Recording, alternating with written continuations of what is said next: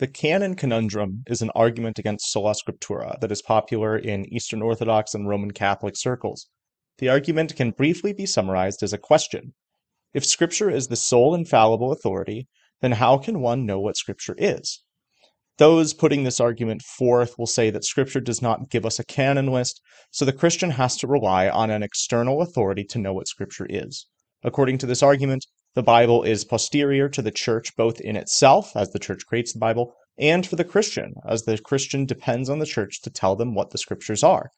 They say that apart from an infallible Church, we can only use fallible means to reach Scripture, so we cannot truly trust Scripture as reliable because we may be wrong about Scripture in itself. The infallibility of the Church saves the Christian from this problem at the expense of sola scriptura. Put another way, the Roman Catholic or Orthodox will say that Scripture is known through tradition. If the canon is authoritative, then tradition is authoritative, and thus sola scriptura is forfeited. On the other hand, if the canon is not authoritative, then the canon is not determinable, and so there's no way to actually uphold sola scriptura. This argument has been around for a while, and it's been used by a variety of individuals in a variety of ways. Robert Bellarmine waged this argument against the Protestants, as did his contemporaries. It's still a common argument from Roman Catholics, and I've personally seen it become more popular in the Orthodox spheres as well. This argument troubled me when I was first investigating various traditions. How could I know what the Bible was? Was I relying on the Church to tell me what Scripture is? Does Scripture receive its authority from the Church, such that I need to convert to whichever church can lay claim to the canonization process? There are several ways to respond to this argument. First, there is the denial that this is an issue. The Pharisees could have waged this exact argument on Christ, but Christ wouldn't care. Christ rebukes the Pharisees for their traditions in Matthew 15 and Mark 7, and they could have said to him that he relies on them and their traditions for knowing what the Old Testament scriptures are. Therefore, the Jewish Sanhedrin is prior to the scriptures, and he must submit to their rule. Of course, we don't see them do this, but if they said this, we all know that Christ would not suddenly ignore what he said about the traditions of men. Christ would not say, well, you're correct, and I must retract my statements on tradition because I realize that I am relying on tradition to know what the scriptures are, both in terms of the canon and in terms of the interpretation. Therefore, this argument wouldn't really mean anything.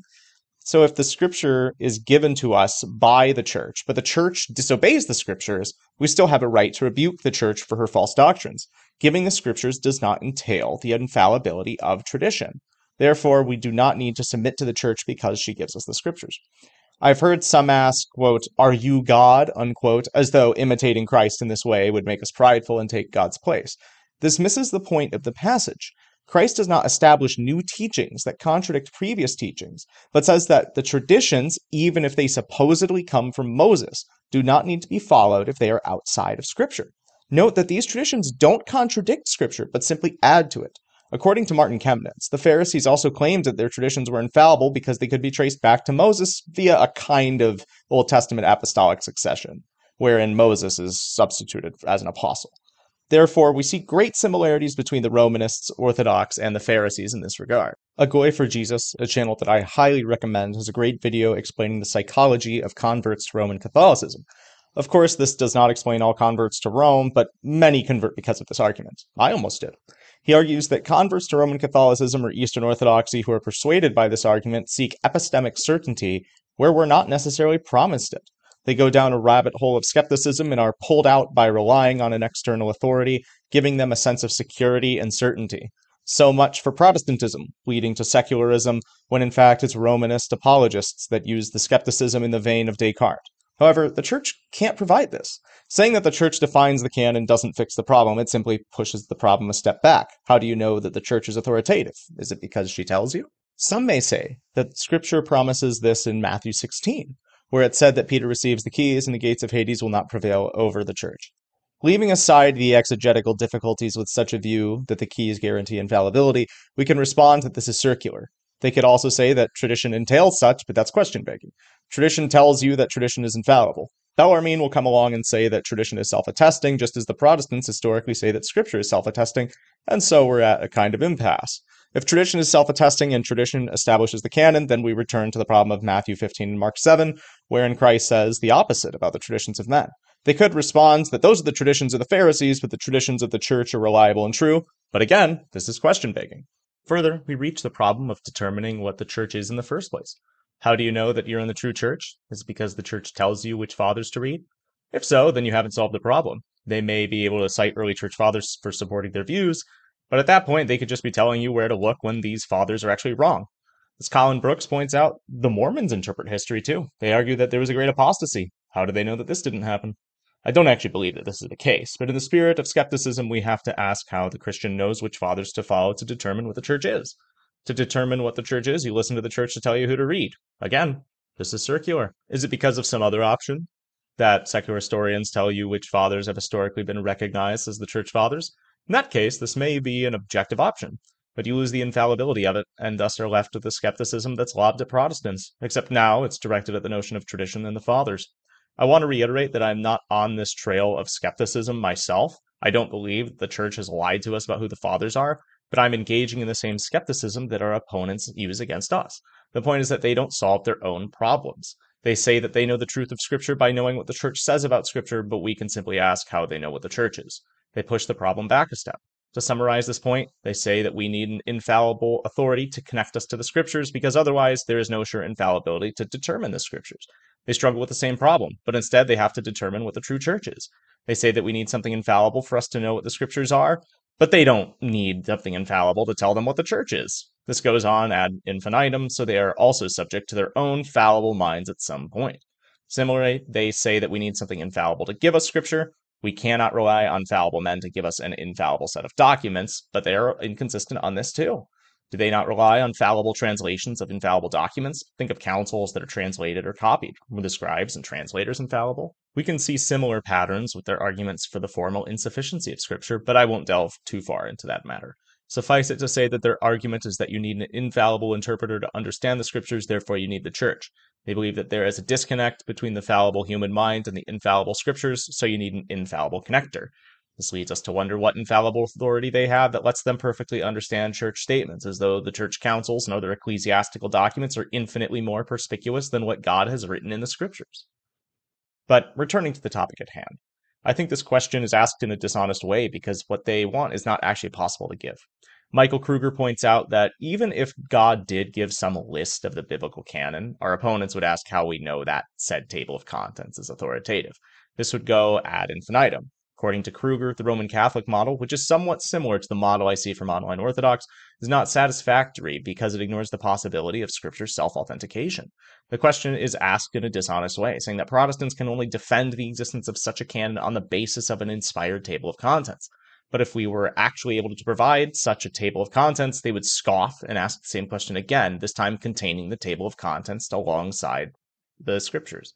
And on the other hand, they simply ignore the possibility of Scripture authenticating itself.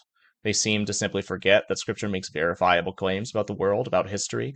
So if those claims are true, there's further evidence for Scripture being true. We can look at internal and external evidence of Scripture being true. We do not need to treat Scripture as neutral in terms of truth, only then to be illuminated by the Church as she decides what is and isn't canon. In effect, these apologists hold a view of the Bible wherein the inspiration of Scripture is external to the text. That inspiration is undiscoverable in itself. We categorically reject this notion. This is the crux of the argument. They say that we need an infallible table of contents to know what the Bible is, but we say that we do not need an infallible table of contents because the Scriptures are intelligibly known as infallible in themselves, though with significant study, of course. Colin Brooks, a man whose videos I thoroughly recommend, says the same regarding the self-authenticating model. Building off Michael Kruger's work, there are several different models of canonicity. Specifically, there are community-determined models, which include the historical critical model, Roman Catholic and Eastern Orthodox models, and the canonical criticism model, alongside the existential Neo-Orthodox model. There are historically determined models, including the canon within the canon model and the criteria of canonicity model. Finally, there is the Protestant view that Scripture is self-authenticating. Usually, our interlocutors conveniently ignore almost every model that I just mentioned, saying that there is really only the Roman Catholic or Eastern Orthodox model, which is only one option within the community-determined models in themselves.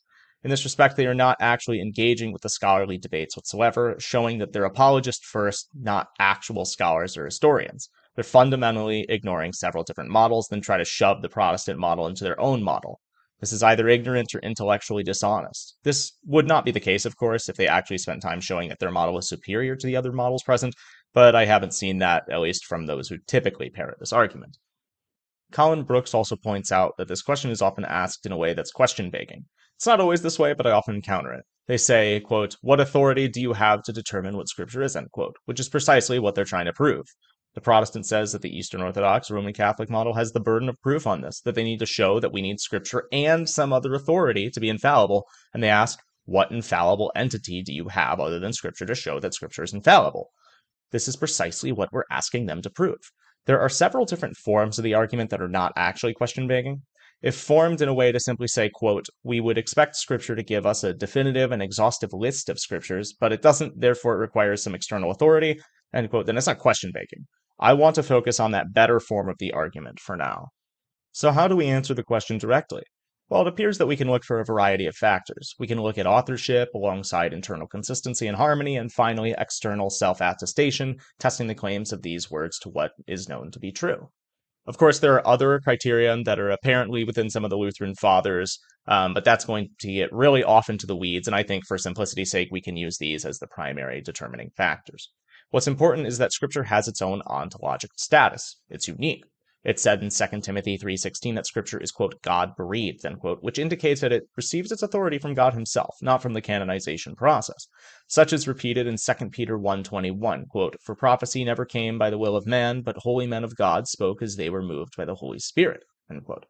This doesn't make the epistemology any easier, but we can at least say that we need not say that Scripture is ontologically posterior to any ecclesiastical institutions. Of course, we recognize that the authors of Scripture were members of the Church, but that doesn't entail that we need the Church to corporately determine the canon for us, such that canonicity is extrinsic to the Bible. To summarize this point, saying that Paul and Peter were part of the Church before Scripture, such that Scripture comes from the Church, is not the same as saying that we need an infallible magisterium or infallible set of oral traditions to give us Scripture. That doesn't logically follow. When I ask our opponents when they think that Scripture was declared canon, they typically say something like the 4th century, which is pretty much the same view as a lot of liberal scholars today. But the early church fathers don't speak this way. The early church fathers write as though Scripture is canon in itself, not something they have to define, something they receive. For example, when Irenaeus describes Revelation, he clearly believes that the 4 creatures before the throne are the 4 Gospels. He sees Scripture as infallible and attacks the various Gnostic sects for mutilating them or twisting them. He doesn't act like he's operating on what he thinks should be canon, but instead treats these books as the very word of God. Theophilus of Antioch spends time in his letter to Autolycus, roughly around 177 AD, showing that the New Testament has the same authority and integrity as the Old Testament. In Book 3, Chapter 12, Theophilus says that the Gospels are just as infallible as the Old Testament writings, specifically the writings of the prophets. He cites Isaiah, Jeremiah, Hosea, Zechariah, and Proverbs, then cites Matthew a few times and says that John is inspired. He also appears to cite Luke, but it doesn't seem that he cites Mark anywhere that we know of. According to St. Jerome, however, Theophilus did write a harmony of the 4 Gospels. According to Robert M. Grant, there is a significant amount of Pauline phrases in Theophilus' writings, so it appears that he was well aware of Pauline texts too. Nowhere in this treatise do we see Theophilus tell Autolycus that they affirm the New Testament alongside the Old because the Church says that they should. Instead, he simply shows the harmony of the Old Testament and the New. We wouldn't expect this if the view of our opponents were the clear and obvious case. When responding to the heretic Marcion, Tertullian writes, quote, "We lay it down as our first position that the evangelical testament has apostles for its authors, to whom was assigned by the Lord himself this office of publishing the gospel," end quote. That's from Against Marcion, Book 4, Chapter 2. This indicates that Tertullian sees the apostolic office as an authenticating factor of canonical authority, and so we should expect that a writing by an apostle would be considered canon. Some may say, quote, "You need tradition to defend this, therefore you rely on tradition." But this is a confusion of tradition and evidence. We don't take those statements from the fathers solely to be traditions, but to be pieces of evidence that testified to the canonical authority of certain writings. Eusebius, in Church History, Book 6, Chapter 12, states that Serapion rejected a certain Gospel of Peter because it was not written by Peter. Eusebius writes that the Church receives Peter and the other apostles as they receive Christ, but they don't receive writings falsely attributed to them. And so we can see that Serapion and the Church rejected works that were falsely attributed to apostles. So apostolic authority is a very important aspect of a book's canonical status. Even if it doesn't establish the positive that Scripture is determined by apostolic authority, we notice that these figures don't say that the Church establishes such Scriptures or creates them, but recognizes them. They receive Peter as they receive Christ. They don't arbitrarily define the writings as the authority of Christ. This is seen elsewhere in Eusebius, specifically Church History, Book 3, Chapters 3 and 25. where he says that some books are received as canonical because they're written by the apostles, but others are rejected because they're not written by apostles, or at least they're questionable. He admits that there are differing opinions on certain books like Revelation, Jude, James, 2nd and 3rd John, and 2nd Peter. As a quick aside, notice that Luther's harsh words against James at one point in his life are not without precedent, but actually go back to the early church. I'll admit that Eusebius does appeal to earlier writers for the distinction between canonical, disputed, and heretical books. However, that doesn't indicate that he was relying on some tradition, such that he was dependent on the church for knowing the scriptures, as though the church holds some kind of infallibility in this matter. But simply, this is evidence, not tradition. The Roman Church even admits that scripture is not defined by the church, but is received. Such is found in Vatican I, where it is said, quote, "These books the church holds to be sacred and canonical, not because she subsequently approved them by her authority after they had been composed by unaided human skill, nor simply because they contain revelation without error, but because, being written under the inspiration of the Holy Spirit, they have God as their author, and were as such committed to the church." End quote.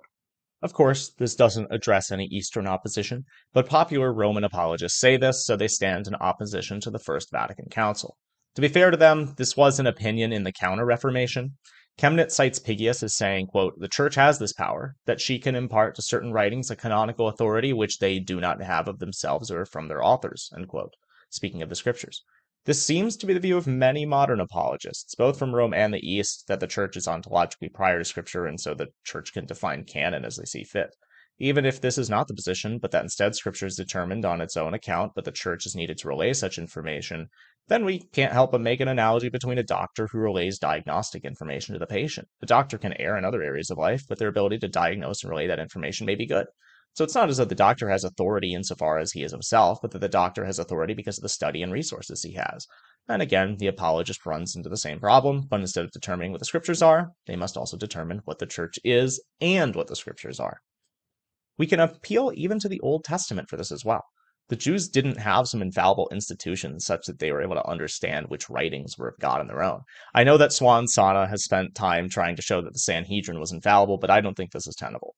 The other Paul and A Way for Jesus have done some good work on this, but suffice it to say that Swan is using Pharisaical sources to interpret the Old Testament scriptures, which is certainly questionable, and he follows an interpretation of Matthew 23 that not even George Leo Haydock would endorse regarding the following of the statements of the Pharisees. Jesus corrected the behavior and teaching of the Pharisees several times, including their oral traditions, which Jesus said were false. Point is, our opponents need a really wacky understanding of the Old Testament church if they want to hold to this model of canonicity. On top of all of this, our interlocutors have a very low view of Scripture. They look at Scripture as practically unintelligible in itself, specifically with their arguments denying Scripture's formal sufficiency, and they say in this argument that Scripture is not powerful enough to be recognized in itself. God cannot or has not written something that shows his signature, so to speak. This is precisely what Pigius, the How to Be Christian YouTube channel, and others say. In a How to Be Christian's own video, he says that the difference between a random set of children's books, specifically by Dr. Seuss he's holding, and his Bible is that the church has declared that the Bible is to be infallible. This is a really low view of Scripture, an insulting view, in fact. This is not the view that the fathers, as mentioned before, hold to. And so, returning to the psychology of converts, I think A Way for Jesus is correct in his primary argument. Though he primarily speaks of converts to Rome, I think the same holds for the East too. Many converts are convinced by this argument, and they seek absolute certainty and intellectual rest. Again, not all converts, but the ones that are convinced by this argument, they want epistemic certainty where it's not promised. They want to simply be told what to believe without actually looking into the questions. But I don't think that God promises this, nor do I think the church can fulfill this. Examining Rome, look at all the debates they're having regarding the nature of Vatican II and what it entails. Is it merely a pastoral council? Is it infallible? Did the church err such that there's no pope anymore? As I'm writing this, there's a debate going on between classical theist and Michael Lofton on the nature of the magisterium and the possibility of error in statements made ex cathedra. These converts are told that you get to escape the uncertainty and difficulty of interpreting Scripture because now you have an infallible authority who can just tell you what Scripture means. Then when you enter Rome, you have to debate the nature of infallibility and the office that is supposedly infallible. And if you do find a pope like Honorius, who was clearly a heretic, he actually wasn't a pope, though he held office that seemed to be papal. How does this make anything easier or clearer for the convert? It's sad because these converts then have to live in denial about where they are. They can't simply accept that the church is not going to give them the answers to everything in a way that's clearer than Scripture. Yet they still parrot this talking point that you're left in utter skepticism and subjectivism without the guide of the church. You have to understand a greater quantity of documents, and you have to debate which documents are actually authoritative in certain ways, and you have to see if those documents are themselves formally sufficient in the first place. It has to be so confusing for anybody who follows Francis and all that he does while trying to hold to traditional views of papal authority. The nuancing of people like Michael Lofton and Catholic Answers should honestly show you just how difficult it is to truly hold to this view, the view that the church is the source of intelligibility. I mention all this not because every convert is this way, but the converts who usually parrot the canon conundrum argument are blissfully unaware, or at least in denial, of their own inconsistency, their own sad situation. I hope you all enjoyed the arguments set forth, and I'd like to make a few acknowledgments because these arguments aren't all my own. I drew heavily from Martin Chemnitz's Examination of the Council of Trent, Volume 1, Johann Gerhard's On the Nature of Theology and Scripture, Michael Kruger's The Question of Canon, William Whitaker's Disputation on Holy Scripture, some videos and tweets by A Goy for Jesus and the Other Paul, and various articles from Tria Blog, Michael Kruger, and Turretin Fan. I should also mention that Seth, the other owner of this channel, wrote a blog on this topic with an argument that's pretty interesting, something I haven't personally seen elsewhere, and even if it does exist, it's definitely not a popular one. I would try to summarize it in this video, but I think it's far easier to read in the blog post as opposed to reading it out loud here. You may need to go back and spend a lot of time contemplating it because it's highly metaphysical. Well, with that all being said, thanks. Let me know your thoughts if you have anything else to say on this topic, and I hope this blessed you. Have a good day.